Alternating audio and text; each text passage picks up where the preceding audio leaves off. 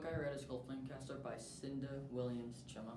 And Flamecaster is about two people, Ash and Jenna, which is Ash is the son of a magical king, and his father goes to a conference with a bunch of other kings. And so on his journey, Ash's father is assassinated, and Ash wants revenge. So he goes on a journey that has a bunch of hardships, and he wants to go and get revenge for his father. Jenna, who was abandoned at birth and now works in a mine, and she wants to get out of there because they are abusive and the king kills people for an example for no reason.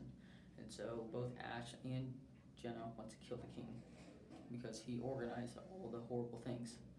So a passage, this is what they want to do. They want to protect the people. We don't protect them because they're weak. We protect them because they are strong, and strong people make enemies.